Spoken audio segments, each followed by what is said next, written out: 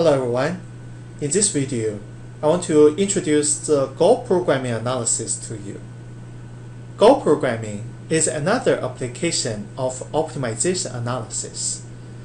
I want to teach everyone how to use goal programming in this lecture.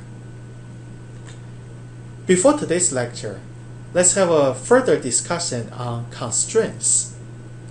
As we have been learning, constraints are very important in an optimization analysis. They refer to the limited amount of resources or the capacity limits we are facing in our business operation. The key feature of an optimization analysis is that we always look at constraints first.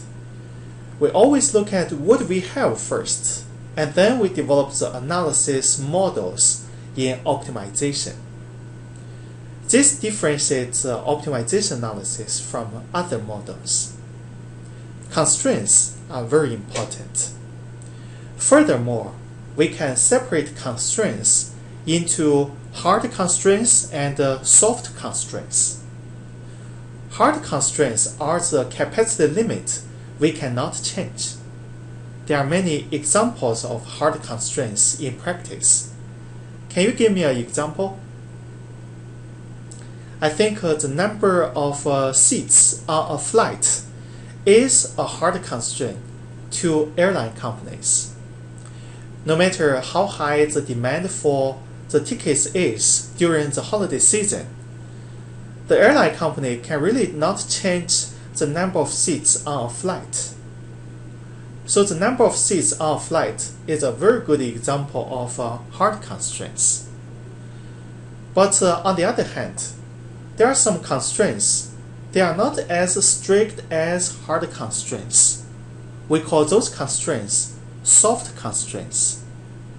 Soft constraints refer to the constraints that we can add more resources into. For instance, in the bond investment example, we as a financial analyst, we want to provide some financial advice to our client. And the client told us that currently she has $1 million in hands for the potential investment. But if we as financial analysts really believe the market is a bullish market, the client doesn't mind finding a way to give us a little bit more money to invest a little bit more. Let's say the client says she can contribute $5,000 more or $10,000 more. At that moment, the investment fund is not a hard constraint anymore because the client can contribute more resources to address the constraint. The constraint will become an example of a soft constraint. In our previous studies, we assumed that all constraints are hard constraints. Based on this assumption, we developed some modeling approaches such as integer optimization analysis, binary optimization analysis, and network modeling theory, and so on. If we have a question with a soft constraint, we use goal programming analysis to treat the question with soft constraints. I want to use an example to introduce goal programming to everyone. Let's take a look at the example. A hotel plans to expand its convention center. The manager wants to develop a combination of small, medium, and large-size rooms for this project. The table on this slide shows everyone the size and the development cost for developing a room under different category. For instance, if the hotel wants to develop a small conference room, it needs 400 square feet, and the development cost for one small conference room will be $18,000. You can find the size and development cost for other type of rooms. The manager wants to figure out how many rooms under different categories should be built. This is a research question. The manager is facing some constraints. First constraint, the manager would like to add 5 small 10 media, and 15 large conference rooms. But the numbers are not set on the stone. They are flexible. We haven't found the exact numbers yet, so we have the flexibility. Next, the manager prefers that the total expansion is 25,000 square feet, and his budget is $1 million. If possible, he doesn't want the investment more than this limit. This is another constraint the hotel is facing. Based on all of these constraints, we need to figure out how many different types of rooms should be built eventually. Let's talk about the decision variables in this case first. We want to find out how many different types of rooms should be built eventually. So the number of small rooms, the number of medium rooms, and the number of large rooms should be the decision variables in our analysis. There is a constraint on these decision variables. The constraint is the manager would like to add 5 small rooms, 10 medium rooms, and 15 large rooms. Even though the numbers are flexible, it will be better if the final results are as close as 5 small, 10 medium, and 15 large rooms. Let's use a small room as an example to analyze this question. Let's create a variable called x sub 1. It represents the real number of small rooms that will be eventually built in this expansion project. We don't know the value for x sub 1 yet. This is the number we want to find out, right? But we do know it will be better if the real number for x sub 1 is as close as to 5. This is the ideal number for small rooms the manager wants to see. But there could be some possibilities. After the analysis, we can find out the value for x sub 1 is 8. Then we need to build 3 more rooms than what the manager wants. There could be another possibility. After our new analysis, we find the value for x sub 1 is 4. Then we build 1 more room short than what the manager wants. Let's create 2 new variables to represent these uncertainties. The 2 new variables are d sub 1 minus and d sub 1 plus. I want to use d sub 1 minus to represent the underdeveloped number of small conference rooms, and d sub 1 plus to represent the overdeveloped number of small rooms. As you can see, there is a mathematical relationship existing among x sub 1, d sub 1 minus, d sub 1 plus, and the ideal scenario 5 small conference rooms, as you can see on this slide. Some classmates may have a question about the equation on this slide. How can I use it? Let's say after the analysis, we find out the final value for x sub 1 is 9. Then what should be d sub 1 minus? What should be this value? If the final result for x sub 1 is 9, then the underdeveloped number of small rooms should be 0, because we find out the real number is more than 5. So there is no underdevelopment, right? There is only overdevelopment. The value for d sub 1 plus should be 4. How can I get 4? 9 minus 5 equals to 4. This is how we use this equation in the overdevelopment scenario.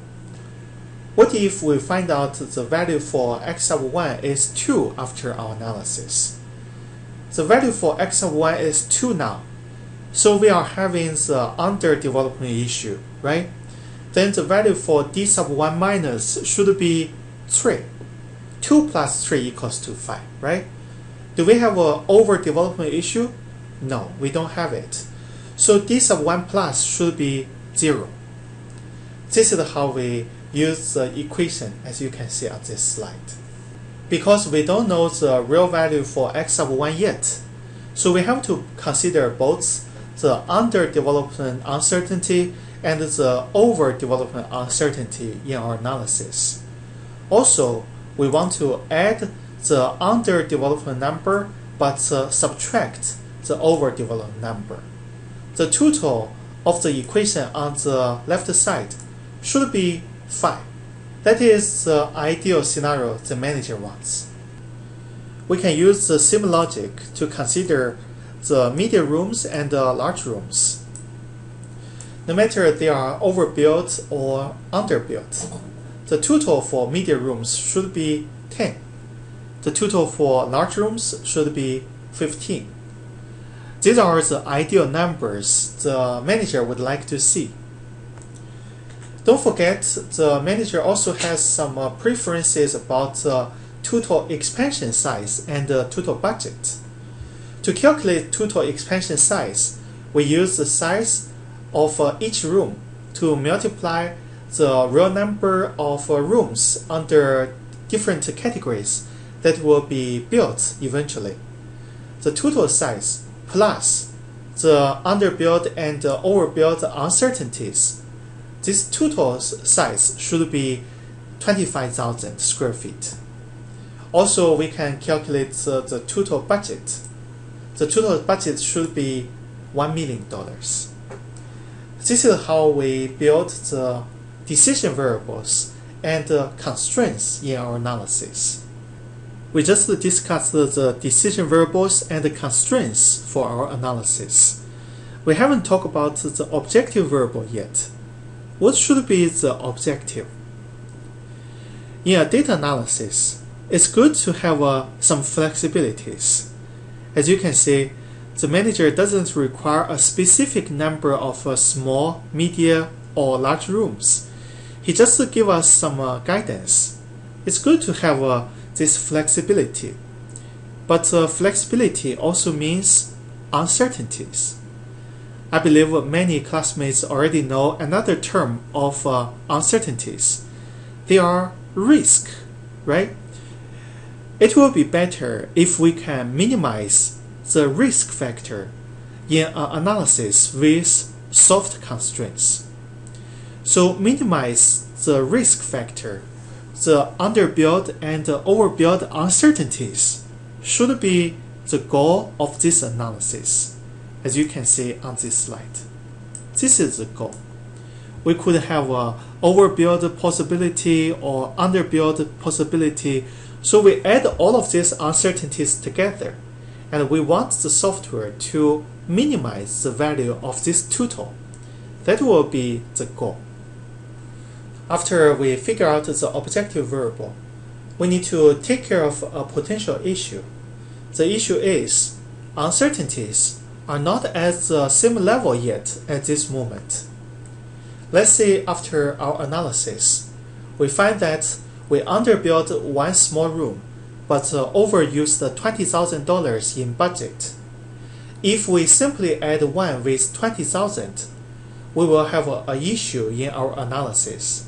The issue is we over-exaggerated the uncertainties in the budget aspect, but underestimated the uncertainties in the small room planning. Why? Because 20,000 is much larger than the value 1. If we don't do anything, the uncertainties with larger values will overshadow the uncertainties with smaller values.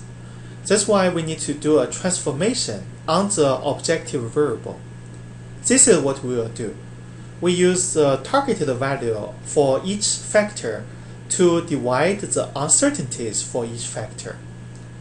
Let's say we underbuilt one small room. The targeted value for small room is 5.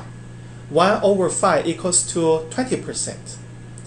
For the budget uncertainty, the targeted value is 1 million. Currently, we overused 20,000. 20,000 over 1 million equals to 2%. Now all the uncertainties are transformed into percentages. They are at the same level now. This is the transformation we want to do on the uncertainties. Let's use the logic we just discussed to implement our analysis in Excel. First, let's transform all the known information, as you can see on this table, into the Excel file. Let's choose a cell. Let's choose C4. We have a type of room, and then we have a small, medium, large type. Next, in C5, let's type in size per room, and then the development cost per room. For small size, we need to invest 18,000 as the development cost.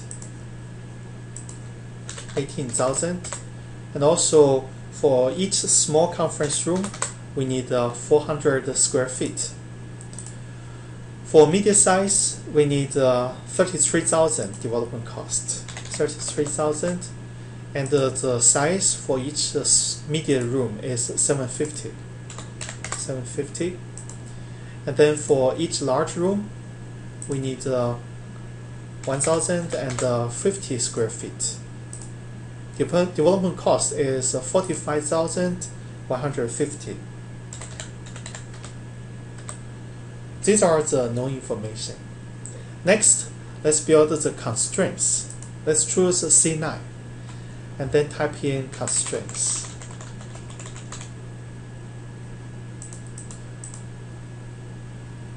For the constraint variable, we have a small room planning, medium room planning, large room planning, and also the total expansion size. This is 25,000 square feet available space. And also we need to look at the total budget. This is the 1 million ideal number, total budget. In the constraint, we need to consider the real number of rooms being built. And also we need to consider underdevelopment number and overdevelopment number. Next, we need to calculate the real total. Real total.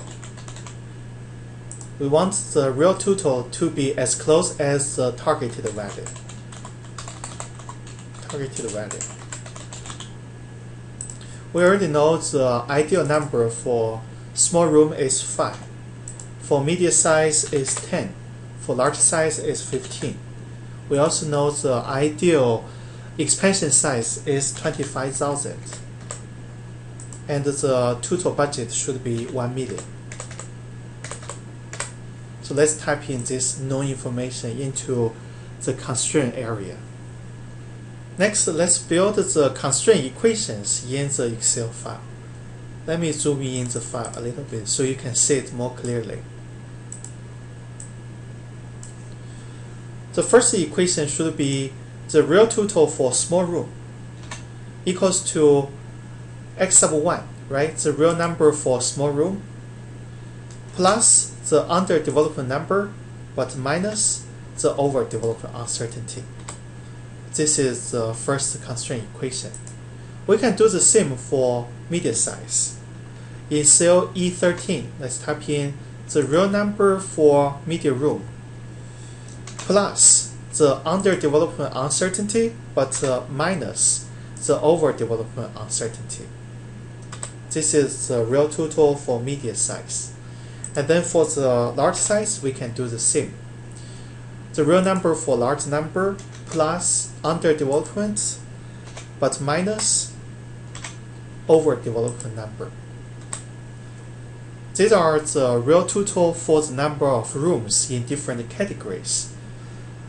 Next, let's calculate the real total for expansion size. In cell G10, let's type in equal sign, and then I want to type in sum product.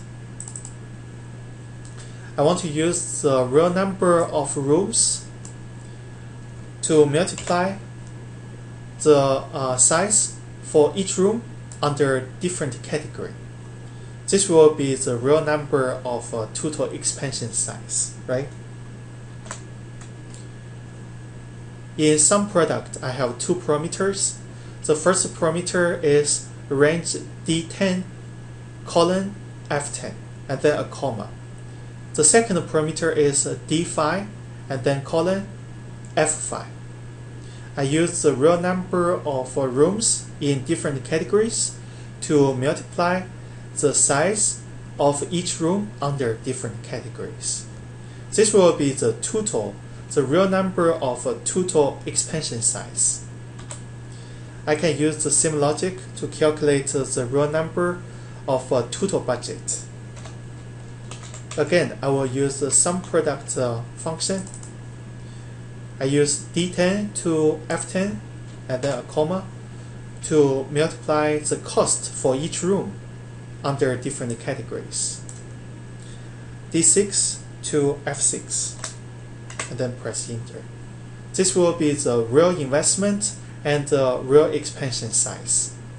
I want this number to be as close as 25,000 and 1 million. For the total expansion, we also have uncertainties, right? Underdevelopment or overdevelopment. So we need to calculate the real total for the expansion size. In cell G13, let's type in equal sign. And then G10 plus the underdevelopment uncertainty, which is in cell G11, but minus G12, the overdevelopment uncertainty. This is the uncertainty we need to consider for the total expansion size. Press enter. We can do the same for the budget consideration. In cell H13, let's type in equal sign and then click on H10 plus underdevelopment uncertainty, but minus overdevelopment uncertainty. This is the real total for the budget aspect. Press enter. We want the real total to be as close as to the values listed in the targeted value row. This is our goal.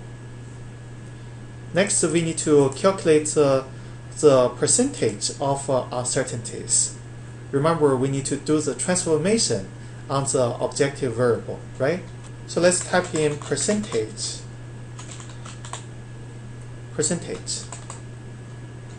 in cell C16. And also let's copy the label from D9 to H9. Copy this label into D16 to H16. This will be the uncertainty percentage. For the percentage, we need to consider the underbuilt uncertainty and the overbuilt uncertainty, right? For the underbuilt uncertainty for the small room planning, in cell D17, I want to type in equal sign. And then I want the underbuilt uncertainty, which is in cell D11, to be divided by the target value for small room planning, which is in cell D14.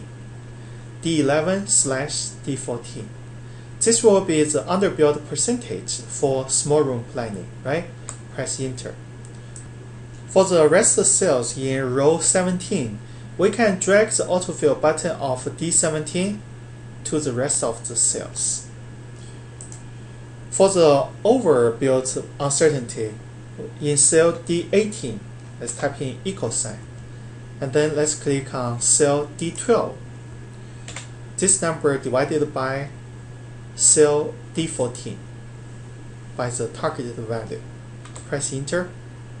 And then we want to drag the autofill button of D18 to the rest of the cells in this row. Basically, we have finished the Excel file. But we can make our analysis file more user-friendly. We can go to the hotel manager's office and ask him which uncertainty he would like to focus on. We can add the weight for different uncertainty percentages. So let's choose a new cell. Let's choose C20 and then type in weight. Under weight, we also need to consider underbuilt uncertainty and overbuilt uncertainty. Also, let's copy the label in row 16. Copy this into row 20. We will ask the manager, would you focus on underbilled uncertainty or overbilled uncertainty?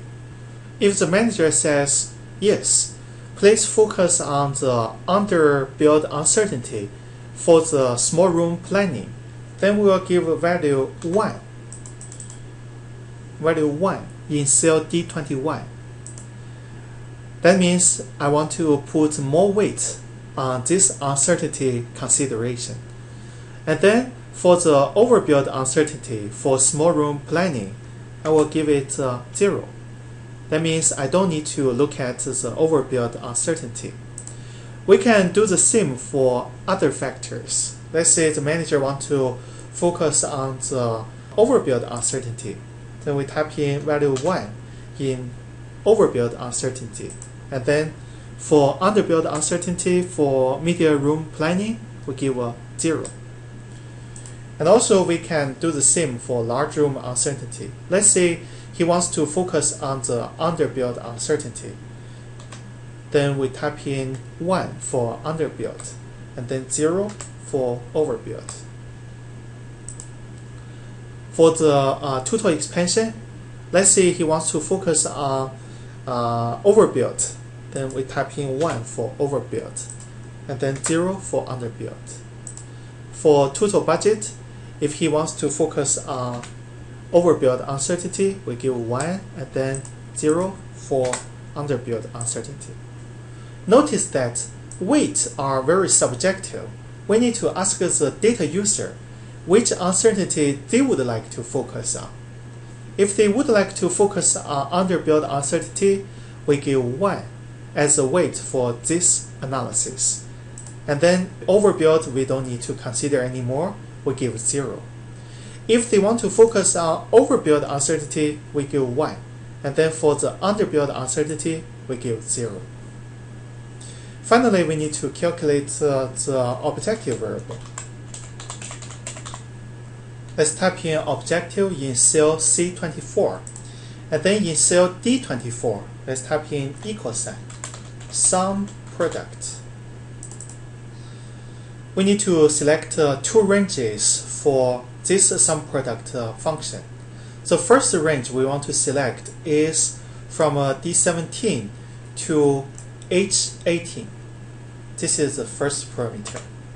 And then we want to select the second range from D21 to H22.